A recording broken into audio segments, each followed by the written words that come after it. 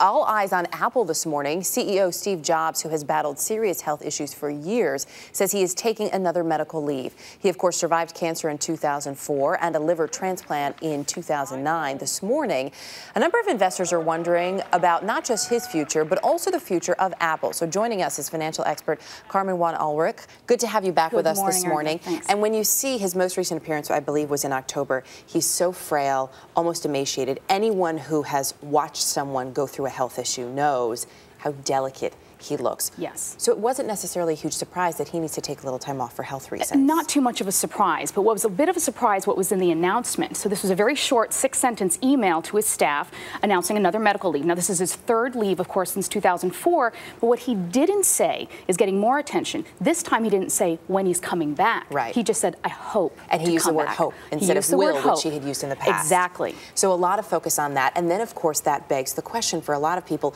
who will take over? Because Steve Jobs and Apple are so tied together. But no one can run a company forever. So one would think that Apple has been preparing for this for some time. He has been preparing. And of course, he sent out his COO, the Chief Operating Officer, Tim Cook, who's seen as his successor. But there are some concerns. Even though the last leave of absence that Steve Jobs took, the stock of Apple went up 65% in 6 months. And that was under Cook, right? But this time they're wondering, listen, Steve Jobs runs the whole company. Tim Cook is the operations retail guy.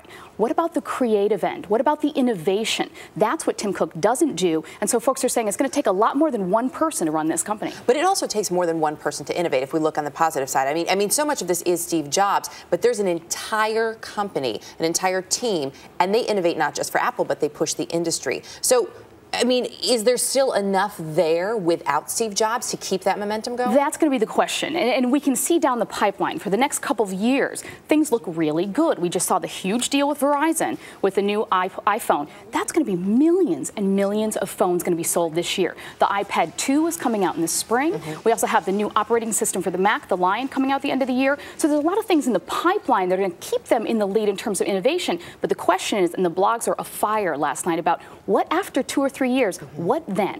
Are they going to be leaders or are they going to be followers? And that's what likely a lot of other tech companies are looking at now. This could be their opportunity. Exactly. The sector is hot. I know way you look at it. Plenty of eyes on it. Very. Carmen, thanks. Good to have you here. Thank you.